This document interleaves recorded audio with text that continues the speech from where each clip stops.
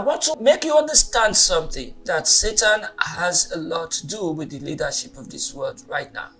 And we as God's children must be wise to understand these things. Revelation chapter 12, 7-9 says, "And there was war in heaven. Michael and his angels fought against the dragon. And the dragon fought against his angels, and it prevailed not. Neither was their place found any more in heaven. And the great dragon was cast out, that old serpent called the devil and Satan, which deceiveth the whole world.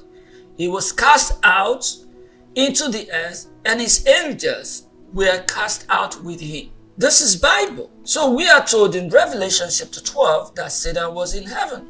And because of his pride, he was cast out. And he used his tail to wipe 1/3 of the stars of heaven. This 1/3 of the stars of heaven represents the 1/3 of the whole angels of God in heaven.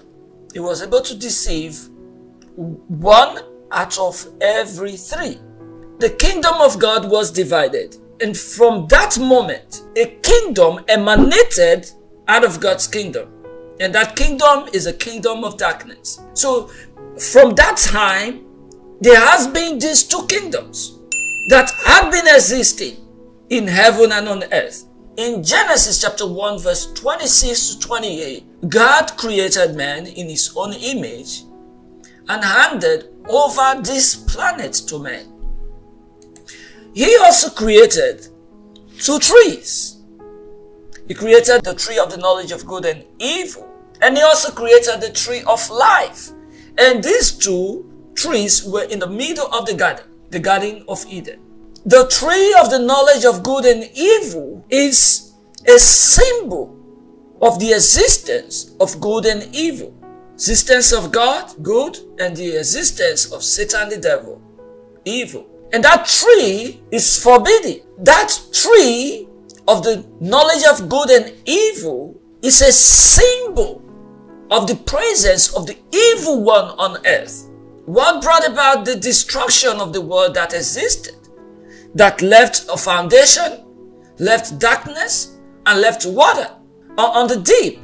What brought about that destruction? I believe the world that existed before this Adamic world was destroyed when Satan and his fallen angels were driven down from heaven. This is what I believe. And God had to create a tree and call it the tree of the knowledge of good and evil. Don't touch it. If you touch it, you are going to die. You are like me, you don't die. But the day you eat of it, you shall surely die. But those who die don't belong to the kingdom of God. Because with God is eternity. There's nothing like death. But with the devil, there is death.